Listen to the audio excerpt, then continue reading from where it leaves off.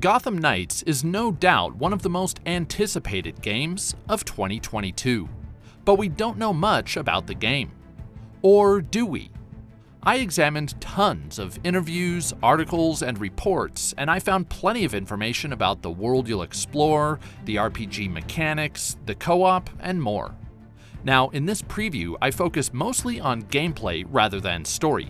Plus, I try to share details that come directly from the developers and that weren't obvious from watching the official DC trailers and gameplay overview. So without further ado, I hope you'll join me as I look at 18 cool details about Gotham Knights.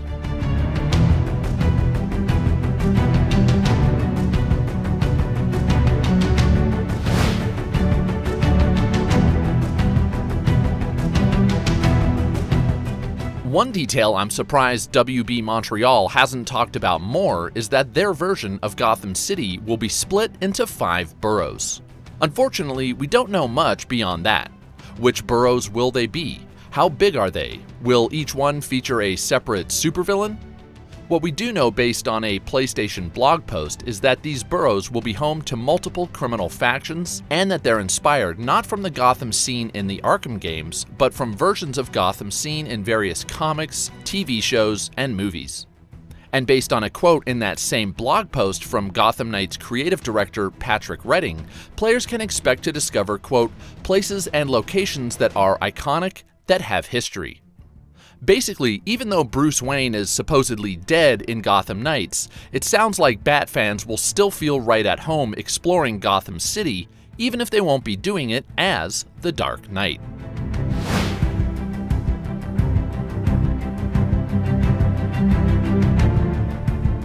Rather than force players into one area of the map early on, Gotham Knights will let you explore any of its 5 boroughs from the start of the game. That is to say, according to the developers, there will be no level gating. Instead, enemy levels will keep pace with yours. As they do, enemies will gain new abilities and present new challenges, but they'll never be so over-leveled as to limit your exploration. Here's what Gotham Knights executive producer Fleur Marty had to say on the topic. Quote, there's no level gating of any kind in the game. So from the get-go, the whole open world is accessible to you and you won't be in a situation where you would venture to a part of the city and you realize you can't go there because everybody's so overpowered compared to you. It's more the leveling of the player and of the enemies. Think of it more as a sliding scale that allows us to introduce and present new challenges to the player as they come back to the same areas of the city. And we're introducing new mechanics and maybe new types of enemies in the faction that they've already encountered. But there is absolutely no level gating. End quote. It's also worth noting that in the gameplay showcase, it was confirmed that even bosses will level up as you do, and that fighting a boss at, say, level 5 will be much different than fighting the same boss at level 15. It even sounds like they might gain entirely different attacks and defensive maneuvers as they level up. Pretty cool.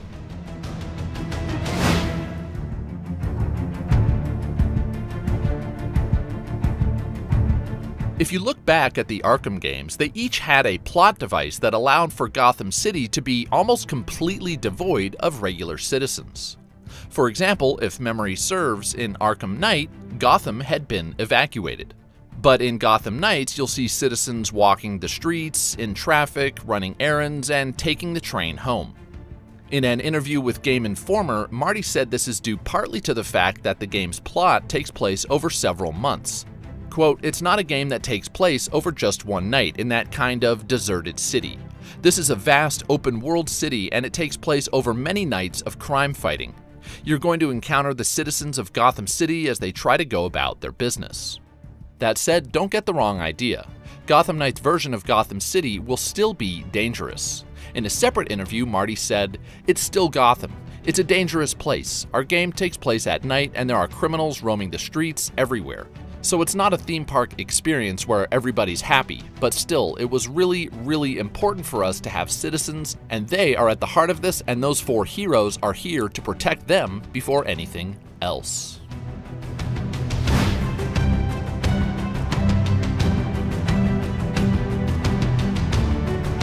As you probably know, Gotham Knights lets you play as 4 characters: Batgirl, Robin, Nightwing, and Red Hood. You probably also know it's an action RPG, and as such, you'll be able to level up your character. But what if you play as just 1 or 2 heroes? Will the heroes you play become over-leveled compared to the others? No. According to Marty, if you play through the entire game using just 1 hero, which you can do, the other 3 will keep pace. Quote, "Since the story progression is shared between all the characters, it makes sense that you don't have to level them up from scratch every time you want to switch." She went on to say a moment later, "Since the other members of the Batman family are always present in some way in the background while you're out in the world fighting crime or unraveling the mystery, they don't stay inactive. So it makes sense that they are also progressing and getting stronger."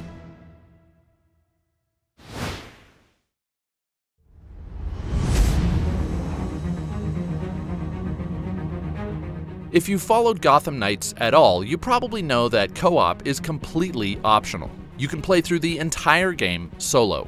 You probably also know that co-op is limited to just 2 players. But it sounds like the decision to limit co-op to 2 players had a lot to do with the fact that WB Montreal didn't want to dilute a focused single-player experience. When Press Start asked Marty why they decided not to design for 3 or 4 players, she said, quote, "We really wanted to make sure, first and foremost, that the single-player experience would be absolutely flawless. Even though we care very much about the 2-player co-op experience, it's very important to us. When you have a 4-player brawler game, you start to be constrained to design levels that are designed around that and that would feel weird if you're just playing them solo." End quote. I don't know about you, but for me, this is very good news. I hope things like puzzles, combat, and traversal challenges are just as fun by yourself as they are with a second player. Fingers crossed.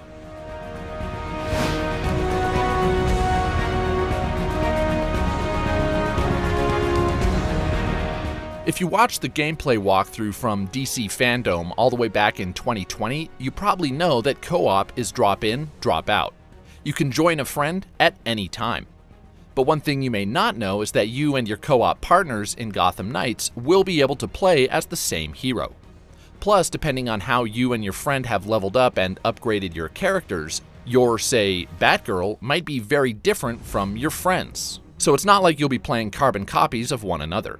However, the devs have pointed out that different heroes are designed to complement one another, so there might be certain gameplay benefits to teaming up with different crime fighters. For example, check out this clip where Batgirl sets up Robin for a finisher. Now, whether this is unique to these 2 heroes or if any 2 can perform this combo together remains to be seen. But if I had to guess, I'd say there will probably be specific moves that you can only perform with specific heroes teamed up.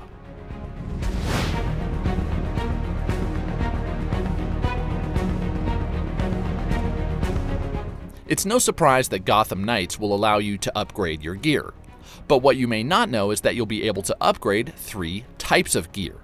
As put by Redding, when we talk about gear, we're talking about your melee weapon, your ranged weapon, and your suit. This is interesting to me because, correct me if I'm wrong here, but I think in all the previews we've mostly just seen 1 weapon for each hero. For example, Red Hood has his pistols, which are obviously a ranged weapon, and Batgirl has her short-ranged tonfas, which are basically batons. But Redding's quote seems to indicate that each hero will have an additional weapon, either ranged or melee, on top of what we've already seen. Moving on, as for suit upgrades, Redding did state that these will provide certain armor benefits, and I wonder if it's through suit upgrades that we'll also be able to unlock new gadgets. We'll have to wait and see.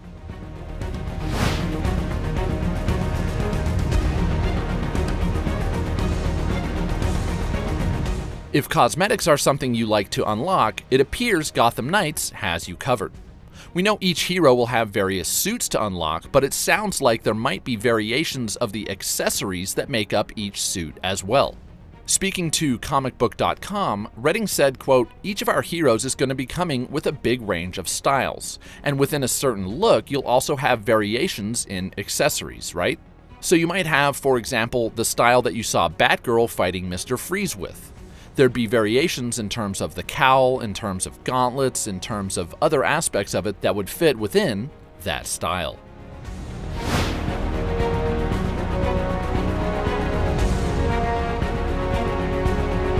This might be a small thing for some of you, but if you're concerned about all the damage markers that appear as you beat up enemies or seeing enemy levels on screen, it sounds like these indicators, as well as potentially your entire HUD, might be fully customizable.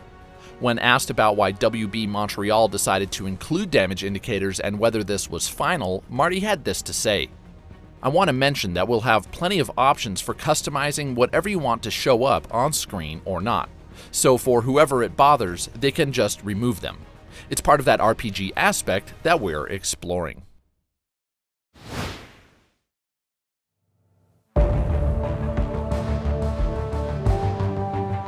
Based on several interviews with both Marty and Redding, we know that Gotham Knights will have a crafting system.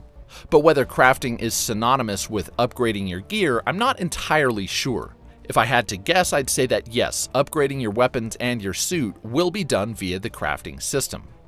What we do know is that when it comes to your suit upgrades, at least some of those will be crafted, and in order to craft, you'll have to find certain resources out in the world. According to Marty, quote, "While you're fighting crime or going through missions, you pick up blueprints and materials." So it sounds like one of the gameplay loops will be to find these blueprints and loot certain materials during the night, then head back to the Belfry, that would be your base of operations, to craft your chosen upgrades.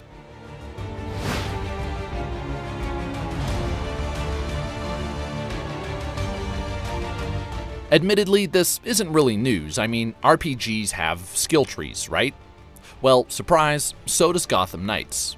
According to Redding, yeah, you have special abilities in your ability tree that you'll unlock, and you can choose to unlock it in different ways. What those different ways are, I don't think we know just yet, but according to the PlayStation blog, you will, unsurprisingly, earn XP by completing open-world activities. Okay, so when it comes to unlocking abilities, what will they be? Surely they'll affect different aspects of gameplay, from combat to stealth to traversal. I don't think WB has highlighted any specific abilities, however we did get a glimpse of a couple in the gameplay showcase. There's this one where Robin rains down some sort of firestorm, this one where he teleports a short distance, and as for Batgirl, we saw this one where she surrounds herself with a flurry of bats. There's also this brief clip in one of the trailers where Robin seems to cloak himself. That is pretty cool. Now, I don't know if each of these abilities are unlocked via the ability trees that Redding mentioned or via suit upgrades. And I can only assume that each character's abilities will tie in to their specific skill set. For example, Robin specializes in stealth, and it does appear that his abilities will help with sneaking. And Batgirl, well, she's more of a techie, so her abilities might tie into, say, hacking.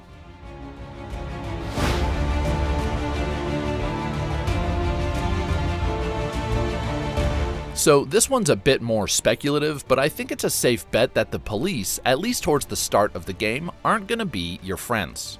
First off, the voice in the world premiere trailer says that you can't count on the Gotham City Police Department and that the GCPD haven't trusted us, as in the Batman family, since Jim died. Jim would be Commissioner Jim Gordon, who's also Batgirl's dad. So yeah, side note, in Gotham Knights, he's dead. Next, the text in the trailer says, "From crime fighters to vigilantes." As vigilantes, by definition, you'll likely be fighting crime independent of any formal police help. And lastly, in her interview with GameSpot, Marty literally said the GCPD is, quote, "going a bit rogue and chasing vigilantes." So it sounds to me like you might even have to avoid the GCPD, at least for part of the game.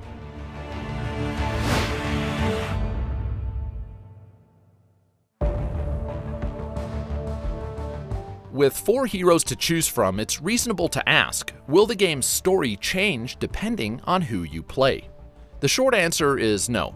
However, according to what Marty told PressStart.com, playing different heroes can change smaller parts of individual scenes, like the dialogue you might have with specific characters. Quote, "The story doesn't change based on which character that you play as, but of course there are nuances because each of those characters have their own relationships with some of the other protagonists of the game. So those nuances play out there, and they each have their moments, but the story is the same." On the downside, this does mean the game might have less replay value, but it also means that you don't need to worry about missing out on parts of the story because you play as, say, Nightwing instead of Red Hood.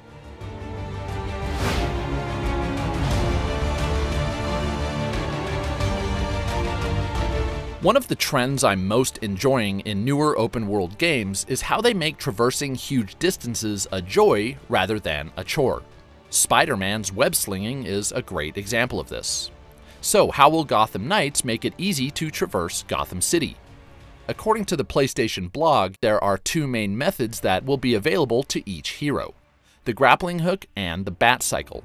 But I did discover a very interesting quote from Marty that hints at maybe a third way to get around. Talking to GameSpot about WB Montreal's version of Gotham, she had this to say. Quote, "As a crime fighter, a lot of what you do is patrolling the streets, but you're also gliding over it or parkouring through it." Did she say gliding? Of course, Batman could glide in the Arkham games, which made traversal super fun, and in this very short clip from the reveal trailer, it looks like Batgirl will be able to glide as well. Just to speculate a little further, the gameplay walkthrough did show Robin wearing a cape, just like Batgirl, so maybe at least he can glide as well. As for Nightwing and Red Hood, I'm no expert on either, so I won't speculate there, but in any case, I'm hopeful that traversal in this game works pretty much just like it did in Arkham.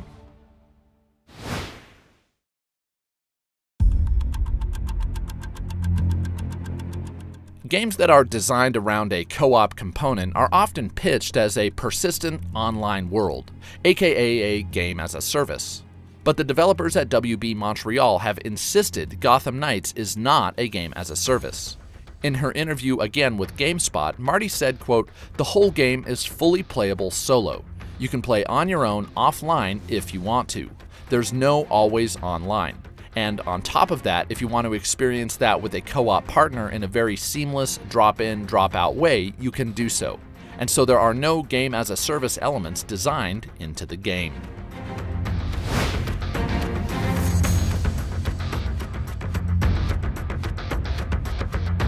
Given that co-op is such a big part of Gotham Knights, you might be wondering, if you do play solo, will an AI replace the now absent co-op partner? The answer appears to be no.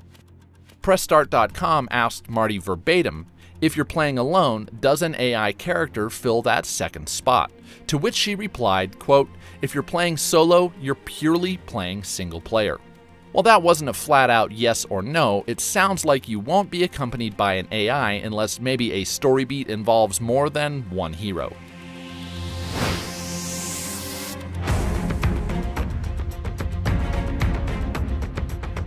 In Gotham Knights, following the death of Bruce Wayne, the Batcave has been destroyed. As a result, your new base is a secret hideout in Old Wayne Tower called the Belfry, and it sounds like you'll be able to return here at any point in the game, outside maybe key story moments. It also sounds like you'll have to return here whenever you want to switch characters. So what else will you do here? Well, speaking to IGN, Marty said, "The Belfry is super central to our game because it's your base of operations. You get to go back there, analyze all the clues that you've picked up during your previous night, have a little chat with Alfred, craft your gear, and really prepare yourself for the next night of crime fighting." As for me, I'm particularly excited to find out more about analyzing those clues, as I've always enjoyed doing some good old-fashioned detective work.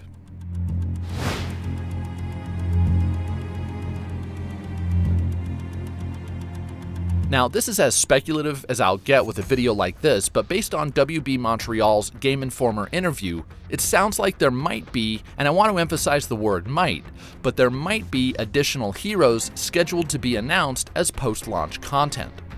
When asked directly, are those 4 characters really the core characters of the game, Redding responded, quote, "We're going to have more details later about our post-launch lineup, but those are the 4. Now, this interview was published all the way back in August of 2020, which seems way too early for any post-launch talk, but that also seems like a very odd response if there were no plans to add additional characters. So there you have it. Those are some of the coolest gameplay details I discovered about Gotham Knights. Did I cover anything you didn't already know, or did I miss anything worth talking about? Let me know in the comments. And with that, I want to thank you for watching this entire video. If you enjoyed it, don't forget to drop a like, and if you want to see more content just like this, make sure to subscribe and hit that bell icon. If you want to keep up with me and see what I'm playing, you can follow me on Twitter at QuestModeGames. And finally, I want to remind everyone to never stop questing.